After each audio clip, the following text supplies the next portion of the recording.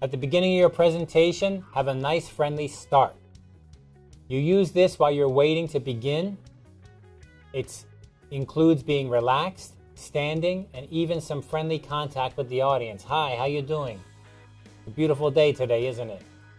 Good to see you here. Look relaxed in your posture with your hands and legs generally bent. You don't want to be standing there with your hands in your pocket and you're just like frozen or behind the podium. You want to be out and friendly. Have your arms hanging off of your sides here, maybe holding a book or a tablet. Hi, how you doing? Good to see you. Yeah, we're going to begin soon. Soon we're going to begin. I'm so excited. Good to see you. You see, that kind of way, kind of that friendly posture.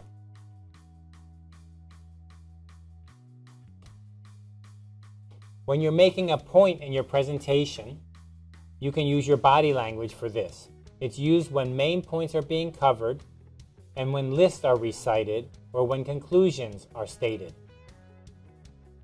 You can use your hands to show a strong forward motion or point to your points on your slide. So of course, you can use your hands. Right here is the result I've been talking about, right here.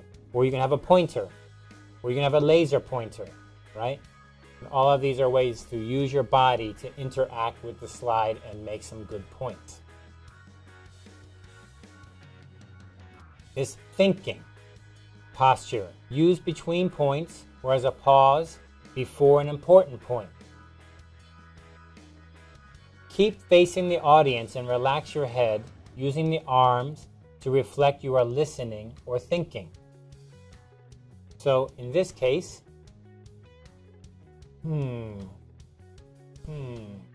yes. You're kind of waiting for the next point, or you're pausing before you make a point. Or the audience, someone wants to ask a question or say something, and you're thinking about it. These are all ways to show you're thinking. You want to show you're serious. When you're covering the details, usually you're going to be using this kind of body language between transitions and between main points. You want to interact with the slides by pointing to them while filling in the detailed information of your presentation. So this is what you're going to be doing most of the time. I'm going to just write on here, most of the time, this is what you'll be doing. You'll be pointing at your presentation. You'll be showing the points on your slide. You'll be moving back and forth. You'll be looking at the audience.